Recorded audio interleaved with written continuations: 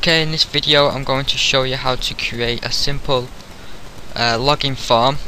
It's going to have no registration, so maybe I'll do that later in the future, but just for now it's just going to be a simple login form by you manually entering the username and passwords into a database. So before we actually start doing anything, we need to create the database. So load up your localhost and enter PHP If you don't know how to get localhost, you need to download a local server, which is I'm using WAMP, W-A-M-P, or you can use XAMPP. There's a few others, but just download like a local host that supports PHP and MySQL. So first of all, we need to create a new database here, and we're going to just create this database. What should we call it? Login, and click create.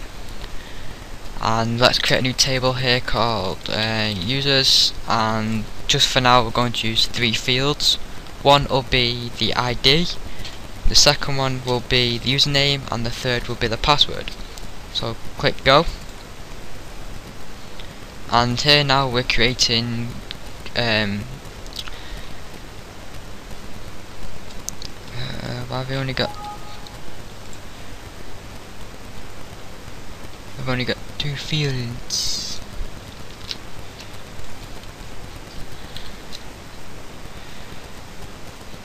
Login,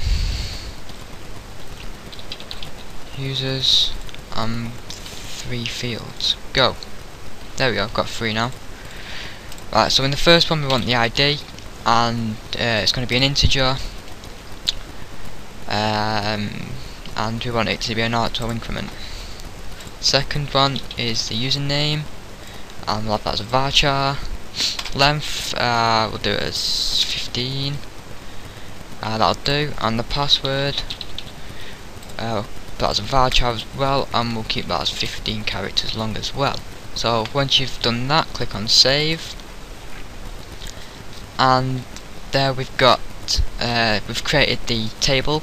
So if you go to insert up here, we can now insert the username and password. Leave the ID blank because that's auto increment, it'll do it itself.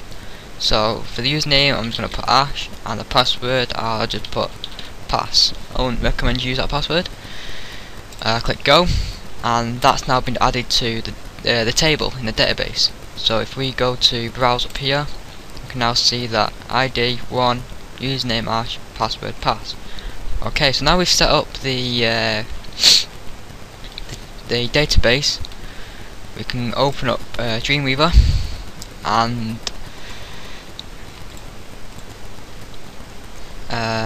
open up a blank page, and we need to save this as index.html. And in this HTML we're just going to create our login form on a bit of HTML code. So we're going to form action is going to be equal to, and we're going to create a login page which will be login.php, and the method of this page is going to be post. So now we'll create our input boxes. So input type is going to be equal to a text, and the name of this is going to be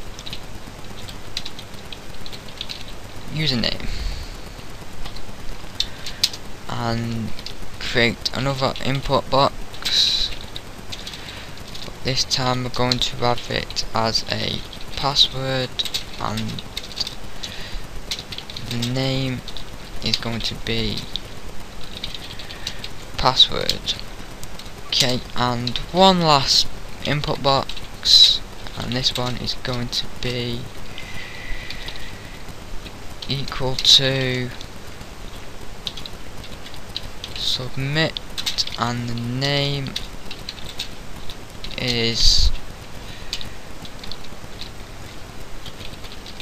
submit. Right, so we've created our little input form.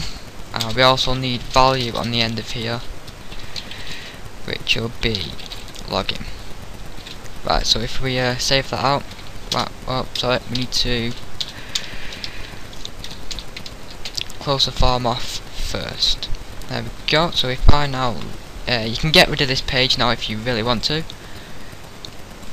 and load up that. You see we've got our form now, but can't really see what you're doing. So I'm going to add a bit of user friendly in here. User name put into there, and password there, and we'll just paragraph these breaks off. Save that out, refresh, and now we've got something that looks like that.